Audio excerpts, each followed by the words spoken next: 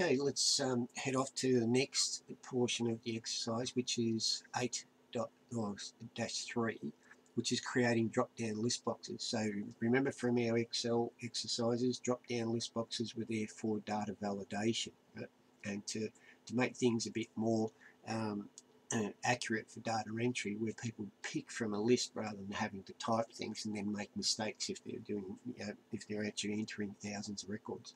So drop down list boxes. Let's have a look, see how we actually do these. So what I'm going to do is I'll switch over to my data. So we're on 8.3, which means we have to open the training file 1.3. So I'm opening my file. And I'll switch over to, okay, so remember, enable content, right? And from the previous exercise, what we've done is we've actually imported all of this data here. So we've got all the client data, we've got our membership data, and the memberships are already linked from the spreadsheets to which client and what program. So if I look at programs, we've got the different categories of programs that they've registered for and how much they cost and so forth. So what I want to do is I want to actually be I want to, from the membership here, instead of having to remember 3, 4, 5, 6 of the program data, I want to be able to actually pick a particular program. We'll do that in a second.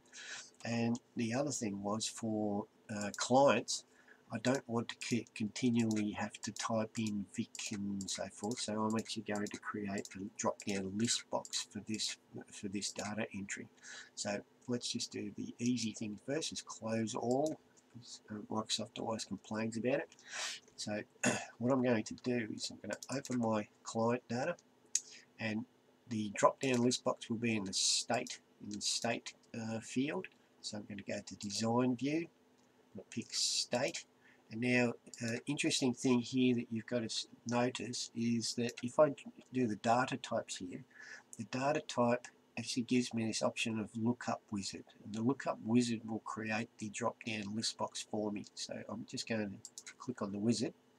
Now in this case, it's actually a very good, it's just for the course where we show you how to type in a table of data, but in industry you'll have everything. Like if you're out in your own workplace and so forth, you'll have everything in tables. You won't be typing in, but this is just for this course, just so you know how to do this.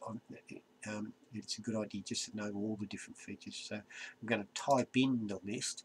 I'm going next, and I know my list will be Vic, and I can go tab to the next bit, and I know it's New South Wales, tab, Queensland, tab, what do we got, ACT, Western Australia. I might miss some of them here, but just in case. Territory, Tas. I think I've got the whole lot. Anyway, whatever. So there is my list. This is what list I want the list to look like. So I'm going to say next, and I'm just going to leave all these things as default and say OK, finish. Right now, what's actually happened? If I go to View, Save. Right? If I actually click on any one of these, now you notice I've got the drop-down list box option, so I can go and pick instead of having to type. Okay, so what's actually happened in the database? Let's have a look here. And the lookup wizard, remember the wizard, has actually created something really interesting for us. It's in the lookup section, and it's created this string for us with all the parameters of how to make this list, what it should look like, right? So it's populated all of this information for us through the lookup wizard. So now if I actually want to just run, I can always go to the new record and just pick a state rather than having to type it in. So that's the first exercise. If you go back to the first portion, that's how to create a drop-down list box by just typing in a list. But what I want to do is actually go a little bit further on and create a membership lookup. So here is our table. And what we want to do is actually have a link in the membership table, so that if I'm entering new data, I can click on the program and actually pick a program type. So what we're going to do is we're going to modify the program ID to link or look up the primary key within the the program table. Right? So we're going to look for, and this is the sort of thing that we want to see, is the ID plus the category. Right? So let's just switch over and let's just do it. To save some time. Okay, so I'm going to close this guy here because we're finished with it. But I know in membership, I want this field to be a drop-down list box, which means I have to go to Design View, and in Design View, Program ID here. Now, one important thing to actually remember is auto number, which is our primary key for any of these tables. An auto number type is, and this is an important thing to catch here, is that it's a long integer type. Okay, a long integer type. So if we want to link the program ID to the primary key of the program table, in other words, this number will get the ID of the primary key from the program table. We have to make sure that the auto number, which was a long integer, must be the same type as the number for the program ID here.